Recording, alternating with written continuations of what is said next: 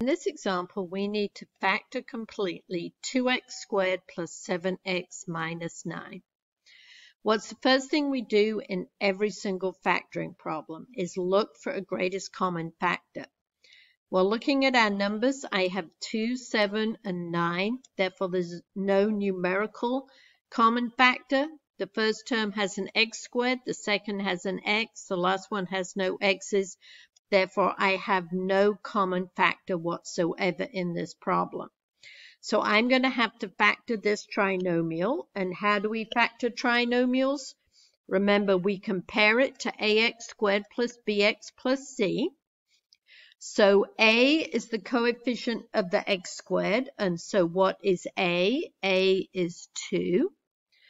B is the coefficient of the x. It's 7. C's the constant term is negative 9. So I'm going to multiply a times c, which is 2 times negative 9, which is negative 18. And I need two numbers that multiply to AC, which is negative 18, and add to B, that is 7. Since the two numbers I'm looking for multiply to a negative, it means they have to have different signs. And if they add to a positive, the number with the largest absolute value has to be the positive number.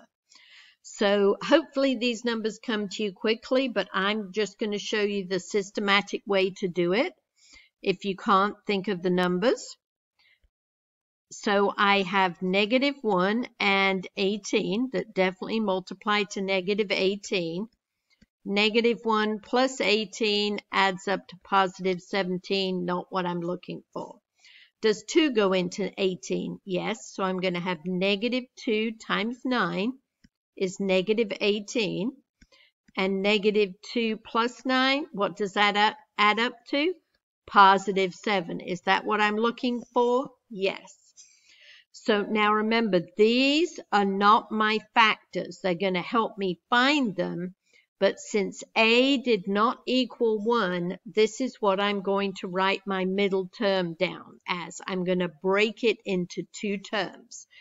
So instead of writing 7x, I'm going to write negative 2x plus 9x. So I'm going to rewrite my first term, 2x squared. But then, as I said, instead of 7x, I'm going to write negative 2x plus 9x, because those both add up to 7x. Then my last term is minus 9. The reason we do this is now we have 4 terms. How do you factor 4 terms? You do it by grouping. You look at the first two. What do the first two have in common? What's the common factor of just the first two? I think it's going to be a 2x, because they both have a 2 in common and just one x. So I factor a 2x out of 2x squared is going to leave me with x.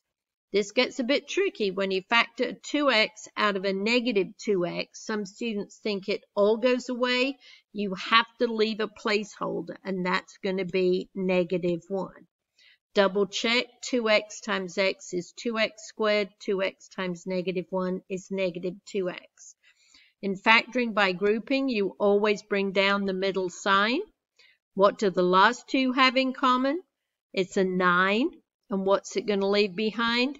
X minus 1.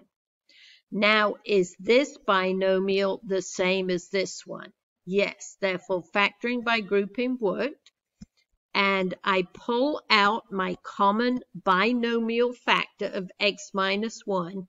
And what does it leave behind? 2x plus 9 to go in my second parentheses.